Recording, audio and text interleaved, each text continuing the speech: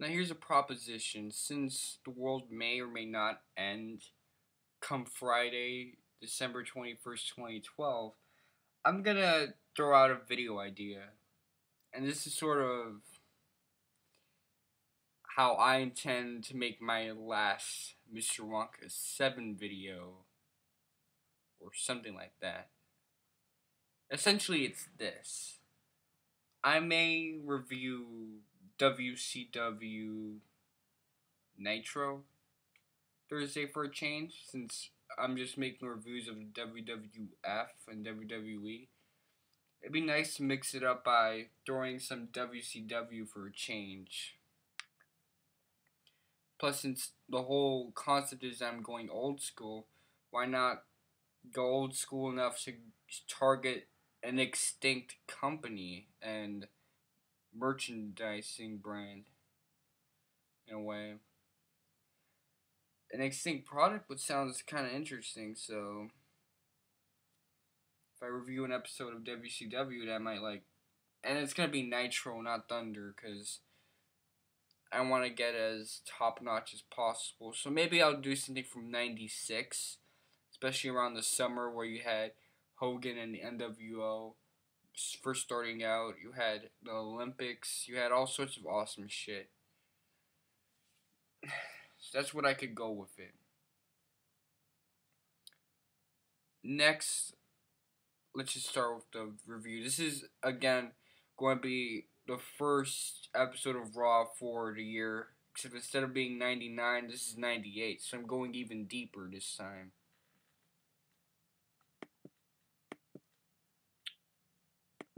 Okay, let's see. Well, first off, the first few minutes of the show is Austin saying a bunch of crazy shit.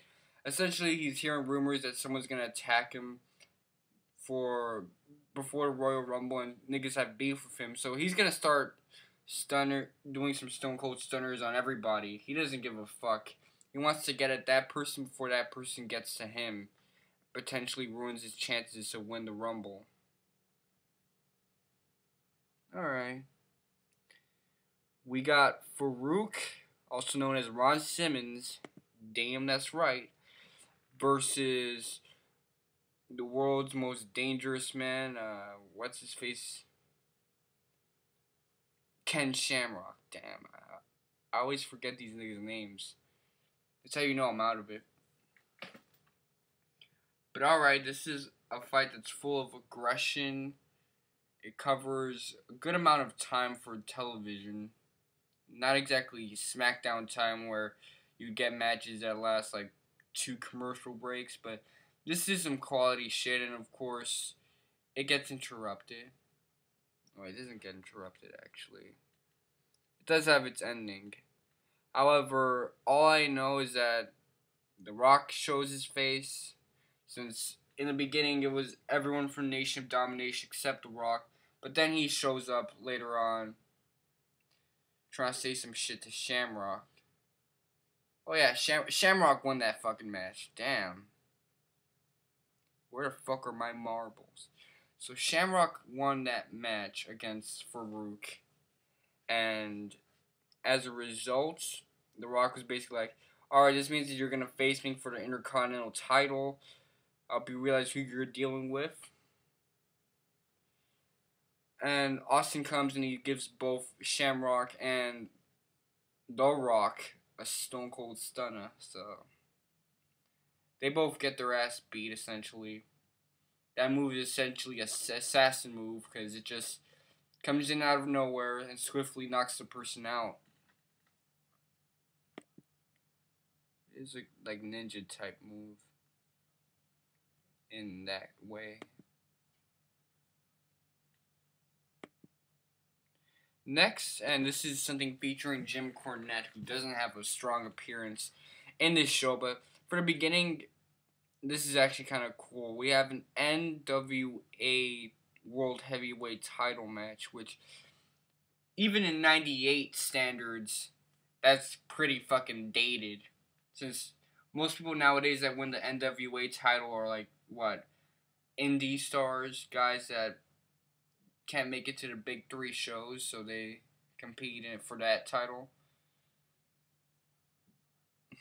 It really is a dying thing, even back in the late 90s. And it's so much worse now, but we have Colt Cabana not too long ago as our champion, along with Adam Pearce, so you shouldn't be complaining too much, I guess. But this is Jeff Jarrett versus Blackjack. And it is a pretty interesting match. It kind of has the feel that's not like the WWE's Attitude Era or WWF's Attitude Era. It does have that throwback feeling. In fact, it's a little bit of a hybrid just because of what kind of setting we're dealing with. But Jarrett eventually wins because Cornette screws the other guy, Blackjack. And even though he's celebrating, he's a new champion, it's funny to think that 4 years later he's in TNA doing this kind of shit. He gets a Stone Cold Stunner treatment. Well, that's what happens. So he gets stunnered as well.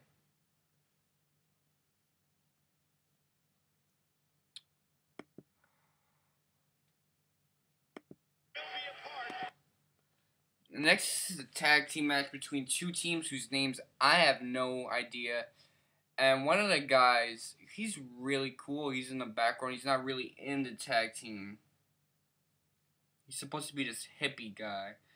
You should see this for yourself. Just type it up and see this match. I mean, both those tag teams are just not remarkable. They seem like bad imitations of other tag teams. Although this is 98, so they might be revolutionary. I don't know. I don't really care. These guys aren't the guys that we celebrate when we look back at the Attitude Era.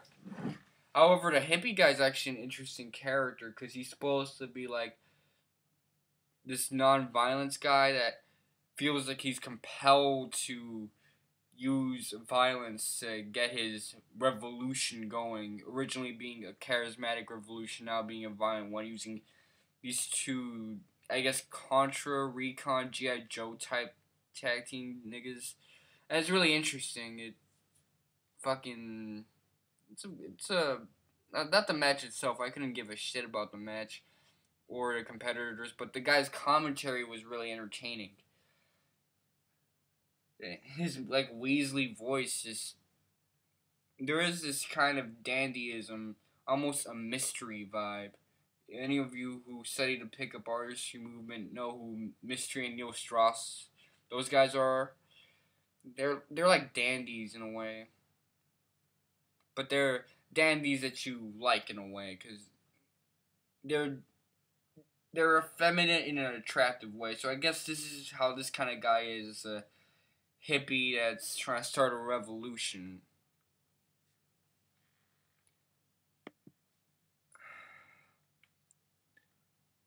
Still, it's filler. It doesn't really contribute to much.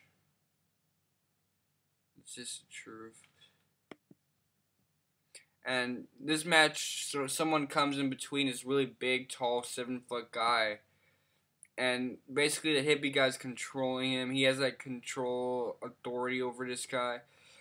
He'll attack at any time, but he'll only stop through his command. So that's kind of cool. Next, we get to see DX throw a promo to Owen Hart, who was screwed by Triple H. He was about to win the title from Shawn Michaels not too long ago. I think from an In Your House setting. But no, he didn't win. He didn't fucking win. So, because Triple H got involved. And as a result, Shawn Michaels got the victory. It is sad, but because Owen Hart really deserved a world title before he went, and he went a little too early. But you know what? Owen Hart he has just so much layerings to his character. So I was feeling this, especially for my last SmackDown review where his character took on a completely different and fatal turn. So that's kind of interesting to think about.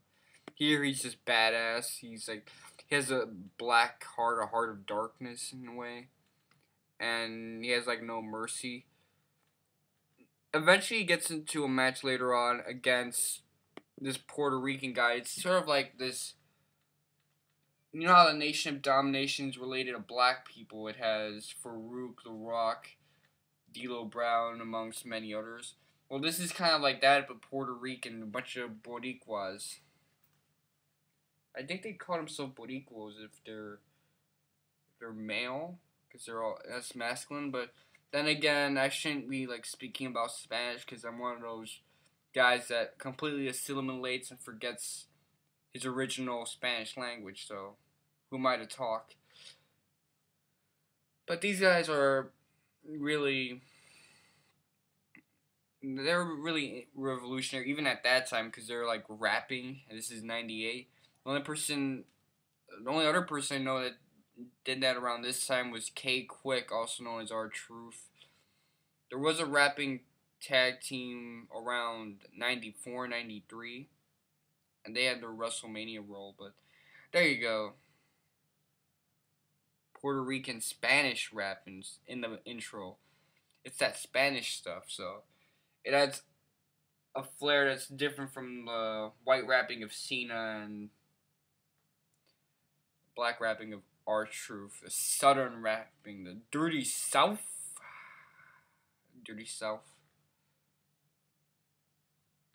East Coast rap and all that shit. I mean, there's different kinds of rap, but I don't really listen to rap that much. Obviously, I'm not very skilled in understanding that genre. I'm more of a rock and metal guy.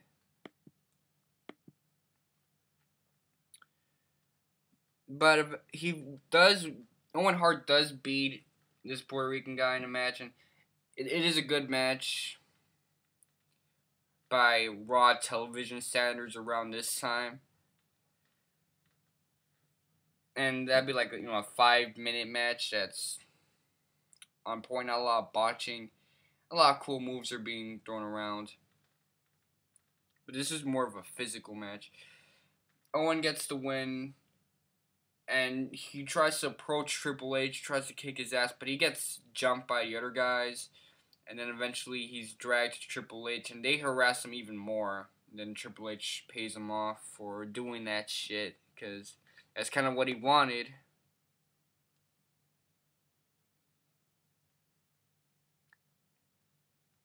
Alright. We get to see a Paul Bearer promo, which... Yeah, Paul Bearer looks really blonde right now, so... I thought he was a natural brunette. Or maybe he is a natural brunette. I don't know. I usually picture him with dark hair and a dark Adolf Hitler style mustache. I didn't know about the fluctuations in his hair color over time. That's foreign knowledge to me.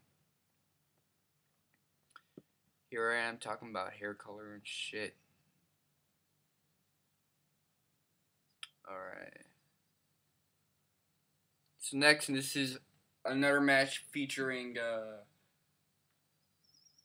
what's Sable in the background. Looking back, it's kind of hard to imagine that she ends up marrying Lesnar, but this is reality. This is the world we live in. She's had a role way back here, and she eventually gets hitched to Lesnar, who's young and fresh. Alright. Don't have a lot of time here. But this is Mark Mara versus Tony Blank.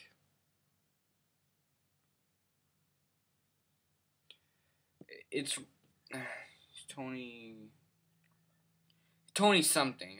I don't give a damn about either of these guys. I don't give a damn about this storyline. Again, these Raws aren't perfect. I would get rid of some shit.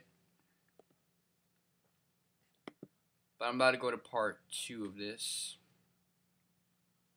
So, stick around and you'll hear the magic words in the end.